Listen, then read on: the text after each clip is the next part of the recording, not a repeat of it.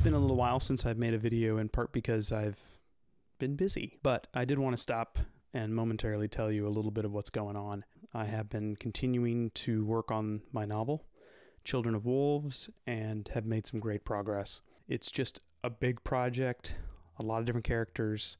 I'm still learning quite a bit as far as the revision process.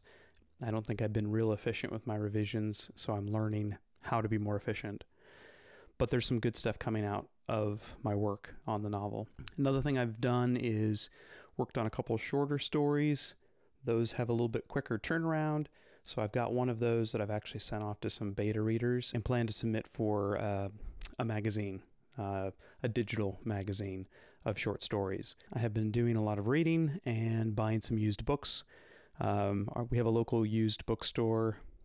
Well, not a used bookstore, it's a used store, but it has books, and they do a great job of organizing their books. So I can pretty much go in there every time, look in the couple sections I care about, and find stuff that I want to read, which isn't great for my pocketbook, although they're, $2 a book at the most, so they're really pretty cheap. So here's what I've got. Been reading through the Iliad for the first time. I guess it's something that probably most people read in college or high school. Whatever impressions I had about how hard or easy it would be to read, completely off base. It is a very intriguing story. In some ways, it reminds me a lot of Avengers Endgame because it's just this ongoing massive battle, but better. I wouldn't say that it's completely easy to read for modern readers because you might feel like it's drawing certain things out too long. There's a lot of names, and obviously they're not English names, so there's some pronunciation challenges as you're reading. Some other books I have on the backlog to read: Flannery O'Connor, The Complete Stories. A friend has encouraged me that Flannery O'Connor is one of the greats of American literature,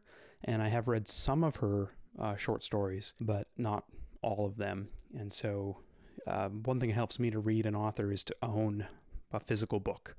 If I just go get it from the library, that's generally a little more of a kind of a Netflix mindset for me. I'm going to read it and then return it, and you kind of have that deadline in mind, so you just sort of read it quickly.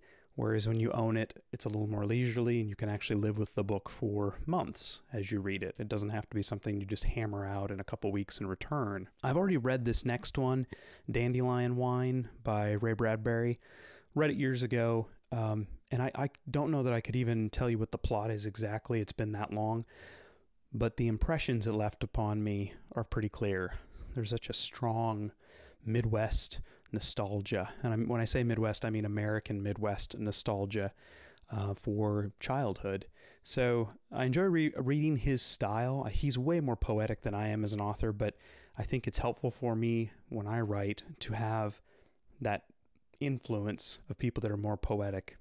So when I was a kid, I had a friend down the road who had a big cardboard box full of sci-fi paperback novels. My recollection is they were all his father's.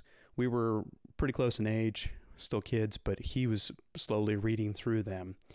And so I remember covers of these books. I didn't really read any of them. He was reading them and showing them to me. And I remember this one being in that box when I was a kid. And so I found it. Nice hardcover edition. I mean, it's really pretty cool. So I've got that in my backlog to read.